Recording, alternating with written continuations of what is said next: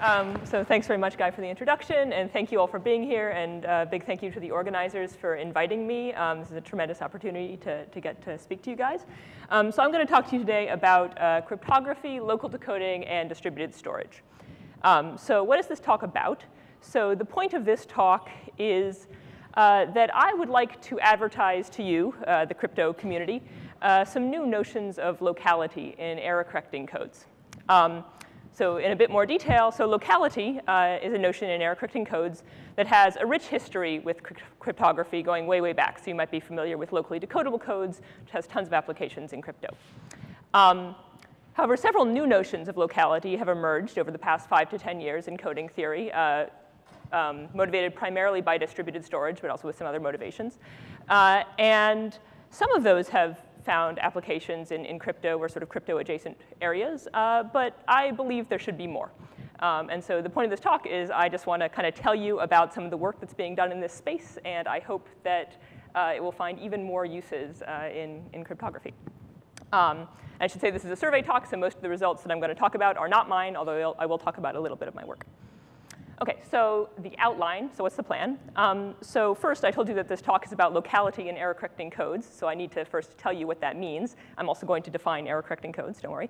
And I'm going to start out with a little warm-up, which is kind of an example that you might be familiar with, locally decodable codes and private information retrieval. And so I'll spend just 10 minutes or so on that. And then the bulk of the talk is going to be devoted to an example you might be less familiar with, which is regenerating codes. So this is one notion of locality that comes out of distributed storage, so I'll kind of set that up. I'll tell you what regenerating codes are. I'll tell you a few results and a neat fact about polynomial interpolation, which I hope will have applications in crypto. And then I will wave my hands at a couple of crypto-flavored applications of these. Time permitting, I'll give some pointers to some other notions of locality and cryptography, which means that at the end I have a giant slide full of references. And then I'll conclude. Okay, so that's the plan. Great. OK, so let's start. What is locality in error-correcting codes?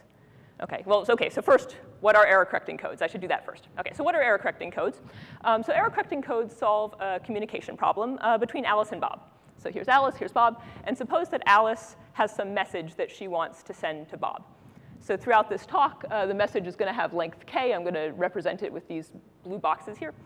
And the problem for Alice and Bob is that Alice's only way of communicating with Bob is through some noisy channel. So when she tries to send a message to Bob, it's going to get corrupted in some way, which I will elaborate on later. So what does she do? She encodes her message. So she's going to take her message x and encode it as a code word c of length n. Sorry, here sigma is just meant to be some arbitrary alphabet. So you could think of sigma being 0 or 1 if you want. So these are just bit strings. So Alice is going to take her message of length k and encode it as a code word of length n, where n is bigger than k. So you should think of this as adding redundancy to kind of protect it from the noise that is about to happen. And then she's going to take c and send that through the channel instead. And the channel is going to do something bad to it. So for this talk, I'm going to think about 2 different sorts of bad things that could happen: errors and erasures. So by an error, what I mean is that the channel will maybe switch a symbol from one thing to something that it oughtn't to be, like flip a 0 to a 1 or a 1 to a 0, and Bob has no idea where these occurs. It just sort of flips things around. An erasure is where the channel replaces the symbol with a big red question mark. So Bob knows where it is. He just doesn't know what was there first. So erasures are kind of gentler than errors. And throughout this talk, I'm going to be thinking about adversarial noisy channels. And here, adversarial just means that the channel can introduce as much error or erasures as it wants up to a particular budget. But it can do it in any way it wants, in any computationally unbounded way that it wants. So for example, we might say that the channel could adversarially introduce up to a 10%, introduce errors in up to 10% of the positions, or maybe just up to 17 erasures, or it has some budget. And then what Bob does is Bob sees this corrupted code word, ctwiddle, and decodes it. And his goal is to learn x, or in some cases, something about x. Okay. So this is sort of the setup. And our goals are twofold. So one, we want to handle as powerful an adversary as possible. So that means we want the noise budget to be as kind of big as possible, or at least big enough for our applications. And we also want to make n as small as possible given k. right? So Alice kind of blows up her message of length k into a code word of length n. We want this blow up to be as small as possible, so to minimize the overhead. So those are going to be the two goals. OK. So that's, oh, right, and also just a note, it's OK if the adversary learns x. There's no privacy or security requirement here. It's just that we want Bob to figure out what Alice meant to say correctly. Great. OK, so just to make sure that we're all on the same page, let me just do a quick dumb example just to get the notation straight. So her dumb example is a repetition code. So suppose that Alice has some message x over an alphabet 0, 1 that she wants to send to Bob. One thing she could decide to do as an encoding map is just repeat each bit 3 times. Right? So she'd send 0, 1, 0 to 0, 0, 0, 1, 1, 1, 0, 0, 0. That's her code word. And then she'd send that across the channel. Let's say, for the sake of this example, that the channel is allowed to introduce up to 1 error, and it chooses to introduce it here. So it's flipped this 0 to a 1, although Bob doesn't know that. We know that. Bob doesn't know that. And now it's Bob's job to decode and figure out what Alice meant to say. Fortunately, in this case, it's pretty easy. Bob knows that Alice is just going to repeat each bit 3 times, so he just looks at the code word in chunks of 3, does majority vote, and figures out what Alice meant to say. Great. OK, so how does this work on the goals? OK, so this can handle an adversary that can introduce 1 error, and n is equal to 3k. So as you might have guessed from the title of the slide, which has the word dumb in it, this is not the best scheme you can have, not the best trade-off between n and k you can get for this particular adversary. There are better examples out there. We'll see one later. But for now, the point of this example is just to sort of get the notation straight. So let's consider that done and move on. Are there any questions about the setup at this point? Just error correcting codes? Okay. And if there are any questions at any point, please feel free to interrupt. OK, so now that I've defined error correcting codes, let me tell you what is locality in error correcting codes. OK, so locality, picture starts out basically the same way. Alice has a message she wants to send to Bob. Some noisy channel is going to corrupt some stuff. But now the switch is that Bob does not actually care about recovering all of Alice's message. Instead, maybe he's just interested in a little piece of it. So maybe Bob just wants to recover one little symbol xi in Alice's message. So if this is an error correcting code, like we saw in the previous slide, Bob could run the whole decoding algorithm, figure out all of x, and throw away all of it except for xi. That would work. That would be very wasteful. Right? He's getting all this stuff that he doesn't really need. And so the hope is that maybe Bob could somehow get away with doing less work than that, maybe by not even looking at all of the corrupted code words ctwiddle. So maybe Bob just looks at a couple of locations or looks at just a few bits from this corrupted code word and tries to recover xi. So informally, that's sort of my informal definition of locality. Right? So for any I, Bob should be able to learn this symbol xi without looking at too much information from ctwiddle. OK, so that is not a very precise definition. And in fact, there are many, many ways to instantiate it. Right? What kind of corruption does the channel get to introduce? How much corruption? How should we quantify not much information on Bob's end? And depending on how you instantiate it, how you answer these questions, you get a whole suite of different notions of locality in coding theory. So for the purposes of this talk, I'm just going to kind of arrange them on this axis from powerful adversary to less powerful adversary. So on the powerful side, you have an adversary who's allowed to introduce a constant fraction of errors. So say 10% of the bits get flipped, something like that. On the other side, you have a less powerful adversary who can introduce, let's say, a constant number of erasures. So even just say one symbol gets erased. This is a much weaker adversary. So on the strong side, there's a notion of locality called locally decodable codes, which you might be familiar with.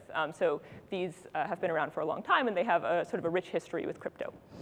So I'll talk about those first and kind of explain one of these connections. On the other side of the spectrum, and this is what I'll talk about later, are regenerating codes. So regenerating codes are motivated by distributed storage, and they actually come along with a whole bunch of different notions of locality kind of on this side of the spectrum, motivated by distributed storage and distributed computing. And those have, yeah, so they belong over here, and I'll talk about those second. That will be sort of the bulk of the talk. And I should say there are also tons of other notions of locality that you could come up with. I've only picked sort of a subsample to put here on the code, or to put here on the slide, and probably I should have a few more axes to appropriately represent them. But I don't have time to talk about them all, so I'm just going to talk about these two highlighted ones. OK, so let's get started with this example that you might already be familiar with, which is locally decodable codes and private information retrieval. It's actually just so I can get some context. Who here has seen this before? OK, many people, but not everyone. All right, I'll go moderately slowly. OK, so what is a locally decodable code? So a locally decodable code is one way of instantiating this picture. And the way I'm going to choose to instantiate it is that the adversary gets to introduce a small constant fraction of errors. So let's say 0.01 fraction of the symbols. It can just change to something else as it likes. And Bob is allowed to look at t different positions of the corrupted code word. Some of those might be an error. Some of those might not be. Bob has no idea. Bob's queries are allowed to be randomized. And the requirement is that Bob should be able to figure out what Alice wanted with probability, let's say, at least 2/3 over his randomized queries. OK, so locally decodable codes, like I just said, adversary introduces a constant fraction of errors. Bob wants to recover a single symbol with high probability using just a few queries. Why might we want this? So there are tons of applications in theoretical computer science, but one application in crypto is private information retrieval. So let me sketch real quickly how this goes. So I'm going to introduce private information retrieval, although I probably don't need to for this audience. So what is private information retrieval? So the basic setup is you've got a client here who I'm still going to call Bob because he's wearing glasses and I only have the 2 stick figure images, I guess. Bob wants to query a database for some element in the database, xi, say. One thing he could do is Bob could ask the database, hey, what is xi? And the database could send him back xi. So this is great. Bob gets the information he wants, but this is not at all private. If Bob is maybe a little embarrassed about his query, he doesn't want to reveal that he's really looking for xi, then this violates Bob's privacy. Okay? One thing we could do to get around this is Bob could just ask the database for all of the things. The database would give Bob all of the things, and that's great. Bob gets what he wants. It preserves privacy. The downside is that this takes tons of communication. So the solution, hopefully, would be something that looks like this. Bob sends some query, which takes not too many bits, to the database. The database sends Bob back some answer, also which takes not too many bits. And what we would like is that this scheme here is both private and correct. So private here means information theoretic privacy. So the distribution of this query Q should be independent of the identity of I, so the thing that Bob wants. And correct just means that Bob learns the thing that he wants. And additionally, we'd like to use little communication. So this L1 plus L2 should not be too big. The problem with this, as I've drawn it on the slide, is that this is impossible. Basically, I need basically a linear amount of communication to make this happen. So this is no better than the scheme where the database just sends all the contents to Bob. So there's 2 ways around this. One way is to introduce some cryptographic assumptions. That leads to a long and fruitful line of work that I'm not going to discuss here. Another way, if I still want information theoretic security, is to introduce T-server private information retrieval. So this was introduced by Chor, Goldreich, Kushel-Evans, and Sudan in the late 90s. And basically, the picture looks like this. Now, all of a sudden, Bob has 3 different databases that he could talk to. He's going to send queries to each of them, and they're going to send answers back. And we want the same sorts of guarantees. Information theoretic privacy means that each of these queries are themselves uniformly random. They might be correlated with each other.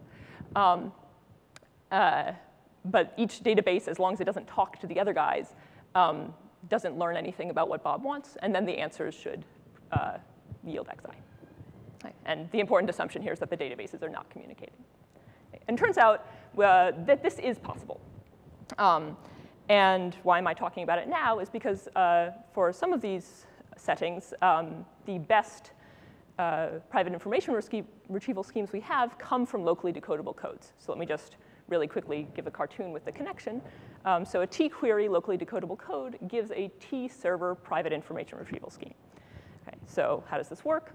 So let's suppose that here's Bob, and he wants his query, and here are these 3 messages, or sorry, these 3 copies of the database, and they don't communicate with each other. Each one of these copies of the database is going to, sort of in its head, encode the database. It's going to treat it as a message for a locally decodable code. So it's going to take the database and encode it as a code word. And now Bob, in his head, is going to think, well, what queries would I query to this locally decodable code if I wanted to learn xi? And then Bob is going to send those queries to the databases. the databases will find the appropriate queries, here, and send them back to Bob. And then Bob will do whatever the locally decodable code said to get back the information that he's interested in. Okay. So I claim that that if I had a good locally decodable code to begin with, then I get a private information retrieval scheme on the other end. Okay. So first, why is it private? So for it to be private, I need these queries to be each independently uniformly random, so that this database learns nothing about the thing that Bob is interested in. And this privacy comes from the fact that this adversary in the sort of locality and error correcting code setup is kind of nasty. It can introduce a constant fraction of errors. And what that means is that if Bob's queries were not basically uniformly random, then the adversary could just mess Bob up. So for example, if Bob really always queried this symbol or queried this symbol a bit more than he was supposed to, the adversary would just always mess up that symbol and Bob would be hosed. So you can make this precise, but basically it's the fact that this adversary is very strong means that these queries must be uniformly random, which implies privacy. And then why do we have low communication? Well, remember the whole goal in the coding theory setting was to make n as small as possible compared to k. We don't want too much overhead. And how many bits does Bob have to send to each of these databases? Well, he has to give an index into this code word, which takes log n bits. So if n is really small, then this is also more communication efficient. OK, so that's the basic connection. And this leads to the best known 3-server PIR schemes, at least as far as I know, due to Yukanin and Nefermenko and much follow-up work. OK, so that's basically all I'm going to say about locally decodable codes and private information retrieval, because as we saw by the show of hands earlier, I suspect this is review for many of you. If you are interested in learning more, here's some further reading. Stay right of red line. Okay, sorry. Good. Right. So the main point of my introducing this, I understand the point of the sign was so that then I wouldn't say it out loud, but OK, yeah. It's too late. It's too late. Back to the talk. The point of my trying to, or of my talking about this is mostly both to sort of give a reminder that locality has been really useful in crypto historically, and also to serve as a point of contrast for what's going to come next. OK, so what's going to come next, which is the bulk of this talk, is coding for distributed storage. And maybe here I'll have some examples that you might not have seen. OK, so the main difference between notions of locality like locally decodable codes or locally correctable codes or locally testable codes or other things you might have heard of, or sort of these sort of older notions and newer notions which are coming out of distributed storage, is that these newer notions have a much, much gentler adversary. So in particular, this very gentle adversary is going to introduce just a single erasure. Right? So just one symbol is going to get erased. One small tweak from the previous slide. Now Bob is going to be interested in a symbol of the code word instead of a symbol of the message. That doesn't make a huge, huge difference. The main difference here is that this adversary is much more gentle. Okay, so this is going to be the setup for the rest of the talk. One might ask, why should I study this adversary? Right, this adversary seems almost too easy to be interesting, right? Just one erasure. We're talking about handling a constant fraction of errors. This is so much easier. What's the point? So as I said earlier, the main motivation comes from distributed storage. So let me back up for a little bit and kind of talk about the setting there. So in distributed storage, the setting is as follows. So Alice has her message, which I'm now going to call a file, that she wants to store across a distributed storage system. So let's say n nodes. Here they are. And storage nodes. And the model here in these big data warehouses is that you have tons and tons of really cheap machines, and they are failing all the time. Right? So Alice wants to protect her data against these possible failures. So what is she going to do? She's going to encode it with an error-correcting code. And then she's going to take these symbols of her error-correcting code, so n symbols, and she's going to ship them off to n different storage nodes, like that. And what is the point of this? The point is that even if a couple of these servers fail or something bad happens to them, then no data is lost. Right? That corresponds to a couple of erasures in the code word. We can decode the the corrupted code word to recover the file. So no data is lost, even if a couple of nodes fail. So this is great. And in fact, this is what is used in most distributed storage systems, some sort of erasure coding. So I should say there's no locality yet in this picture. This is just a global statement. Let me just take a moment to digress and give an example of a code that is actually used in these systems. So a popular choice for erasure coding in distributed storage, and also for coding in many, many other domains, are Reed-Solomon codes. So Reed-Solomon codes have been around in the 60s. They're used all over the place. And here is what they look like. So the alphabet, sigma, is a finite field, f, of size q, where q is bigger than n. And I'm going to pick a bunch of points, alpha 1 through alpha n, in f to start. OK, so now how do I define the code? I'm going to start with my message. My message has length k, so it's k elements of a finite field. I'm going to treat these k elements of a finite field as a polynomial in the natural way. So my k elements become the k coefficients of my degree k-1 polynomial. And then how do I encode this message? I just take this polynomial and I evaluate it at the n points that I chose ahead of time, f of alpha 1, f of alpha 2, up through f of alpha n. Okay. So this is Reed-Solomon codes.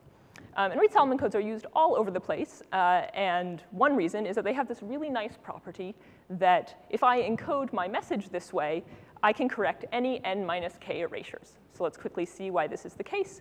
So suppose that there are n minus k erasures. That means that there are k evaluation points left. So I have k evaluation points of a degree k-1 polynomial, which is enough for me to do polynomial interpolation, right? 2 points determine a line, 3 points determine a quadratic, k points determine a k-1 degree polynomial. So then I can do polynomial interpolation, and I recover everything. So this is a really strong property, right? I definitely couldn't handle n minus k plus 1 erasures, because then I'd have less information left than I wanted to recover. So this is the best you could do. So a code which satisfies this is called maximum distance separable, or MDS. I'm going to be throwing this acronym around a little bit as we go on. And what MDS means, just again to keep in mind, it means that gets the optimal trade-off between number of erasures you can handle n and k. OK, so Reed-Solomon codes. Good? Great. OK, so back to distributed storage. So now let's say we're using an MDS code. So most of these distributed storage systems do use MDS codes because we don't want to lose data. I shouldn't say most. Many do. So they can correct n minus k erasures. But most of the time, it turns out, only one node fails at a time. So we do want to protect against this case that n minus k nodes might fail, but most of the time, only one fails. Right? OK? And then we want to maintain the system. Right? We want to set up a replacement node that can replace the node that has failed. And so here's my replacement node. I've suggestively named it Bob. And what does this replacement node want to do? Well, it wants to correct this one erasure.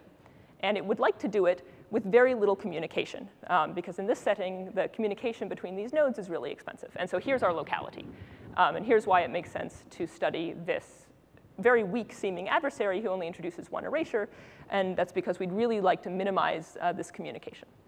So returning to this picture, again, this motivates this weaker adversary, where adversary introduces a single erasure. And our goals are, OK, so Bob should be able to learn CI without too much information, so the same locality goal we had before. And additionally, we'd like our code to be an MDS code, meaning that it can fix any n minus k erasures, so that our system is safe from catastrophe in the worst case. OK, so this is sort of the setup that we might want in distributed storage.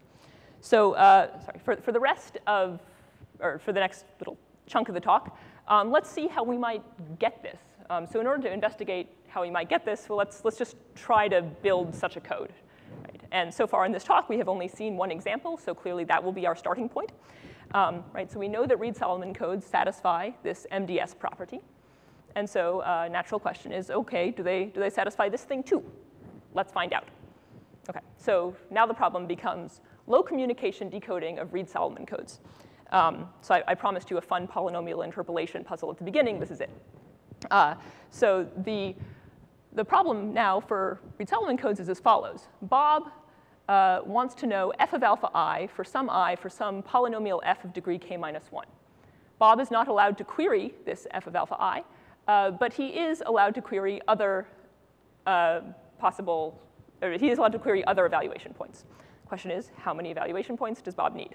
Okay, so far, this should not be that interesting a puzzle to you guys. Right, so the naive solution is let's make k queries. Then we can, of course, recover the entire polynomial, and in particular, this f of alpha I. Of course, the point of this talk is we want a better solution. OK, so what's the better solution? Can we make k minus 1 queries? That's good. I'm seeing a sea of no's. Yes, we cannot make k minus 1 queries, right? If k minus 1 queries actually tells Bob absolutely nothing about f of alpha I, right? If I tell you these are 2 points in my quadratic, tell me what the third is, like that point could be anywhere. Right? So Bob learns nothing. So this might lead us to believe that the better solution does not exist, that we're just kind of hosed in this attempt. But we can go forward, and there's sort of 2 different ways to go forward at this juncture, both of which have led to really rich and beautiful literatures in distributed storage. So one thing we could do is relax this MDS requirement. So this gives rise to something called locally recoverable codes, also called locally repairable codes or local reconstruction codes, which fortunately all 3 have the same acronym, LRCs. So I don't have time to talk about everything in this space, but there's a really, really beautiful literature here. Here are a few references if you'd like to check it out, and I can answer questions later. The thing we're going to do in this talk is do the other option, which is relax the locality requirement. And this is what we're going to do, and it's going to lead to something called regenerating codes. OK, so next part of the talk, regenerating codes. Right. So let's return to this problem, this polynomial interpolation problem. So we decided that Bob could not do any better in that he could not look at fewer than k queries here. Okay. So what are we going to do? Well, one observation is that our goal here was to get a decoding map that used few bits. It was the communication complexity that was expensive in this application. And the key insight of regenerating codes is that minimizing communication is not the same as minimizing query complexity. Right? So we could hope to do a bit better. So this leads now to the definition of regenerating codes. This is due to Demakis et al. In 2010. So regenerating codes are codes which are MDS codes. So remember, that means they get this optimal trade-off between n and k and the number of erasures they can tolerate. And they also have this following locality property. So for any I, Bob can solve this problem. If symbol ci gets erased and Bob wants to know it, then he can learn it by contacting possibly many nodes and downloading just a few bits from each. But the requirement is that the total amount that he downloads should be small. And for the purposes right now, what counts as small counts as significantly less than the naive thing. So the naive thing would be I should contact k nodes, download everything, reconstruct the whole code word. So that would be k symbols in my alphabet sigma, so k log sigma bits. So we'd like to do this with fewer than k log sigma bits. So that's what a regenerating code is, sort of. Make sense?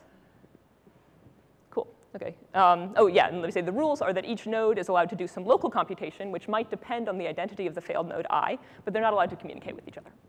Okay. So this isn't a formal definition, but hopefully the setup is pretty clear. Great.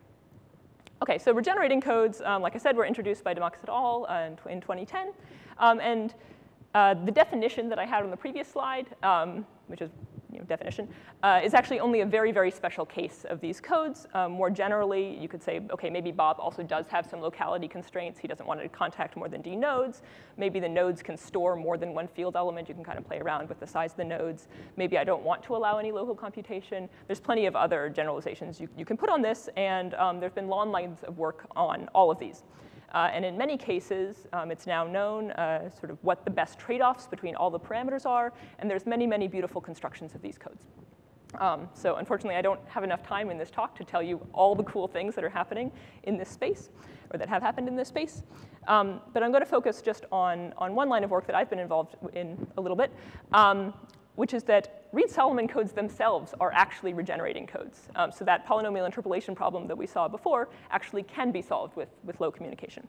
And this is going to lead to our neat polynomial interpolation fact that I hope will have some more applications in crypto.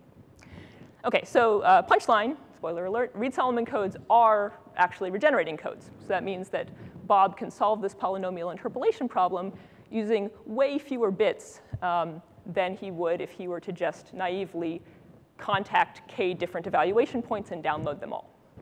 I find this very surprising. I was always taught that you need k evaluation points to determine the last one. And this is kind of saying that, well, OK, you do need to contact at least k different evaluation points or more than them, but you can actually get away with much less information downloaded than you could otherwise. OK, so so we've already seen that they're MDS codes, so let me talk about this other thing. So let me give you some quantitative results here. This is like the only quantitative slide of the whole talk, so apologies, but just to have something concrete. So what are some quantitative results for this problem? OK, so let's suppose that k is equal to 1 minus epsilon times n. Okay, so the degree of my polynomial is like 1 minus epsilon times n, or the length of the message is 1 minus epsilon times n, so I only have a small constant fraction blow up. So just as a benchmark, plain old polynomial interpolation would mean I need to download k whole symbols, which would be k log f bits, or 1 minus epsilon n log f bits. So here's a couple of results in this space.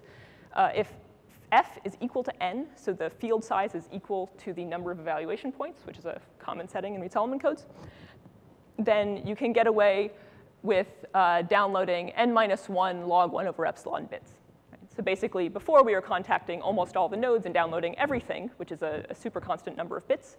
And now we're still contacting basically all the nodes, but now we're downloading only a constant number of bits from each node. And in particular, if epsilon is equal to a half, so I have a rate 1/2 code, then I'm downloading just 1 bit from every symbol. And this is a result that's due to myself and Venkat Guruswamy, which was later refined by Dow and Milankovitch. In a different parameter regime, let's say if the field size is really, really big, much bigger than n, there's a beautiful result of Tom Oye and Barg from last year, which shows that you can, or Bob can download log f over epsilon bits from the total from all the other symbols. And recall that Bob only wants log f bits to begin with. He only wants 1 field element. So this is only a constant fraction off from sort of the obvious information theoretic lower bound. This is, I think, pretty cool. And I should say both of these results, can also prove to be optimal for any code in these different parameter regimes where there is some fine print on any that I am omitting. Cool. So what do these schemes look like? Are they nasty and complicated? No, they're actually quite simple. So here's kind of a high-level overview of what one of these schemes looks like. So let's focus on the case where k is equal to n over 2. So f is a degree k minus 1 polynomial. And the field size is n, which is 2 to the t. Okay, so field of characteristic 2. Right? And so I promised you on the previous slide that Bob can solve this problem. So Bob can figure out what is f of alpha I by downloading just a single bit from all of the other symbols. So what does it look like? I'm not going to tell you the gritty details of the scheme, but basically at a high level, what it looks like is this. You can find some constants, gamma ij, in my big field, which pick ahead of time so that they have some really nice algebraic properties. You can look at the paper for the details. And then what the nodes are going to do is they're each going to return a single bit to Bob. And that bit, rij, has the form of the field trace of these constants gamma times whatever the node is holding, this f of alpha j. So if you haven't seen the field trace before, the only important thing here is that it spits out a single bit. So it takes in an element from the big field, and it spits out a bit in f2.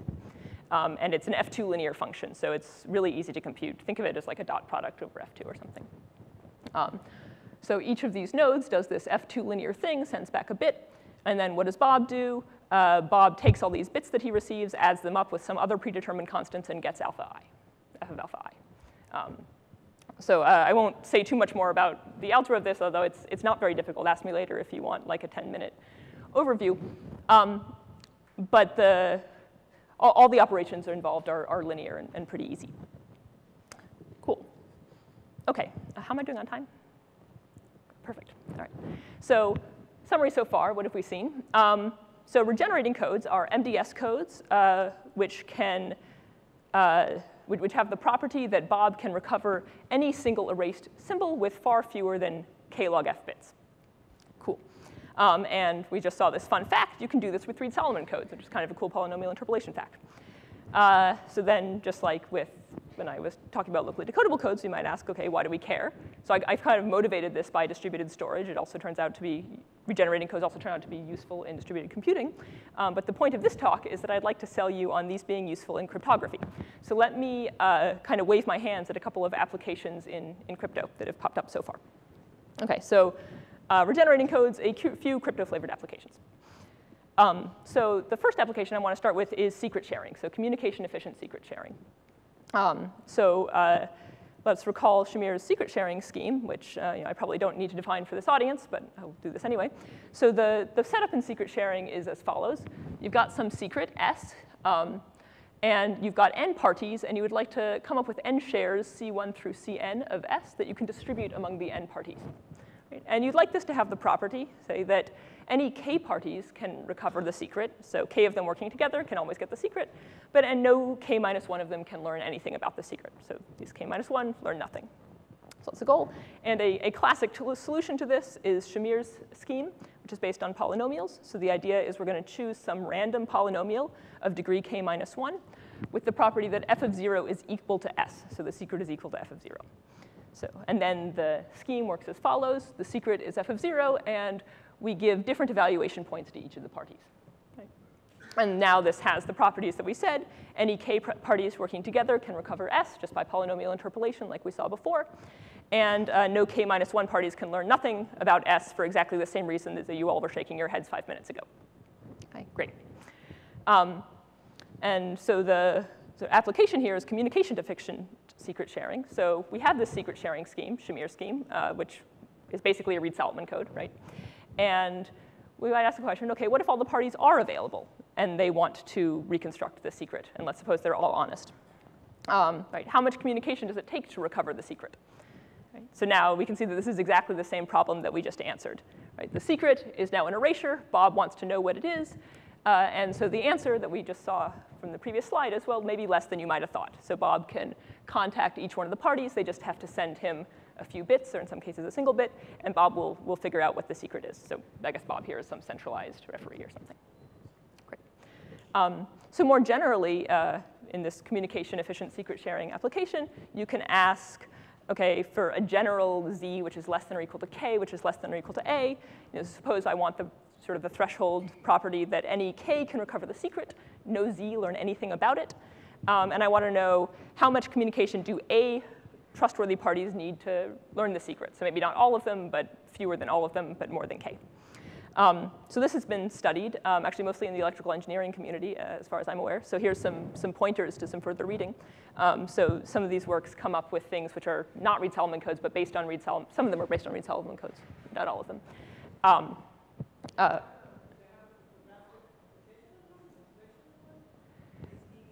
That's a good question. Yeah, I think secret sharing is the cryptographic application that they have in mind, but exactly. Yeah, the goal is secret sharing. And that's one of the reasons that I want to tell you guys about this work is because I feel like you should be able to take this and then say, OK, maybe my goal is now secure multi-party computation. What can you do? And to the best of my knowledge, not much work has been done there. So yeah, I think that's a really good question. What are the further cryptographic applications of this? And yeah, so I think that'd be great. Yeah, I'll tell you one more application in a bit, but yeah, great. OK, so that was application 1. Let me tell you application 2, okay, which is really a non-application, which is locally leakage resilient secret sharing. So you can see this polynomial interpolation fact that I just told you as kind of a statement that Shamir's scheme is not secure to leaks. Right? So what does that mean? So suppose that each party has a spy in their midst, and they're just leaking like a single bit to some bad guy. So this is Bob, but now he's bad. And he can learn the secret even if he oughtn't. And so this was recently studied by Banemuda et al. And what they showed is, so in this example that I told you, it was actually kind of important that the field have characteristic 2. They showed that if you take a prime field and try to do this, you can't. And so that paper is appearing at this crypto. I believe the talk is on Tuesday, so you should all go to that. Probably be pretty cool. OK, so that's a non-application. And now I want to talk about another positive application, which is low communication private information retrieval. Right, so we saw private information retrieval before at the beginning of the talk, and now I'm going to talk about a low communication version. So I'm going to change the setup just a little bit. So in this new setup, so still we have Bob who wants to query something from a database. But instead of taking n copies of the database which don't talk to each other, Bob is going to encode the database and distribute the symbols of the encoding over n servers that don't talk to each other. So sort of coded PIR setup. And then the same thing happens. Bob sends messages to each of the different servers, gets replies back, and wants to figure out what xi is. So this has the advantage over maybe replication-based PIRs that this takes less storage overhead, and also can be redundant, or can be resilient to node failures. So this is like a real distributed storage system, which might also support some sort of privacy guarantees. For some applications, it makes sense to care about download bandwidth, but not upload bandwidth. And just very briefly, the reason why we might care about download but not upload is that if we're sort of thinking about this in a distributed storage context, we might think that we're trying to store big files. And the thing that I want privacy about is which file am I asking for. And the way that these are traditionally implemented is that these files are kind of striped across the servers. And the effect of this is that if we're trying to retrieve big files instead of bits, the download cost is always going to swamp the upload cost no matter what. So we might as well just care about the download cost. So there are some settings where it makes sense just to care about download cost. OK, so now back to what the application actually is. So coded PIR, the database is encoded, distributed over n non-communicating servers.